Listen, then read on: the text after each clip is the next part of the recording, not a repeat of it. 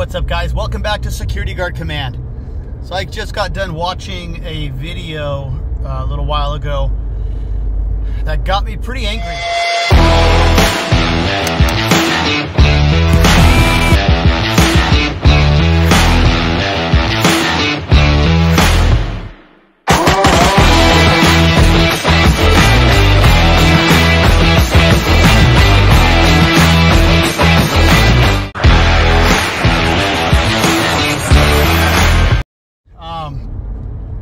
It's a hit on our industry and not in a good way. This video showed up on TikTok. It was posted by a person down in Southern California. I believe it was a mall in San Bruno that the location of this video was taken. And basically what happened was this woman lost her car keys in the mall. And the mall is contracted with Allied Universal to provide security services, if you can call it that.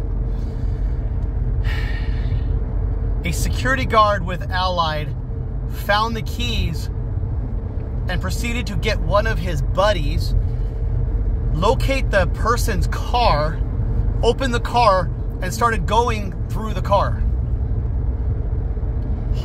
And the person, the owner of this car, came out with their video recording and caught them red-handed rifling through the car. And she called them out on it. One guy is in a uniform, the other guy is not in a uniform. The Allied guard claims that the other person is his coworker, which I highly doubt. The looks on their faces, their body language screams that they were up to no good. It's a shame. It is absolutely a shame what these guys were doing, especially while in uniform, wearing a uniform that is supposed to represent protection. And I was just getting, I just had so much indignation when I was watching this video. I was so upset. And I'm gonna play a couple clips. The whole video is 10 minutes long. I'm gonna provide a link to the video in the description of this video, but the entire video is 10 minutes long. I'm gonna play just a couple clips of this video so you can see kind of a little bit of what was happening. At the very end of the video, you can see PD roll up, and the woman called PD, and she says somewhere in the video, she also says that she is also a security guard, so she knows what the roles and duties of a security guard are. And guys, it is not a security guard's job to go open somebody's car, especially when they are not present, and start digging through their personal belongings. That is absolutely just 100% completely inappropriate. And this guy was up to no good.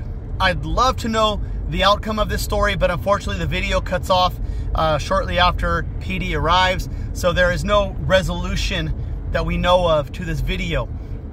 Although there may be some news reports. I'm going to go search for some news reports, and if I find one, I'll post that in the comments, or in the comments and the description of this video as well.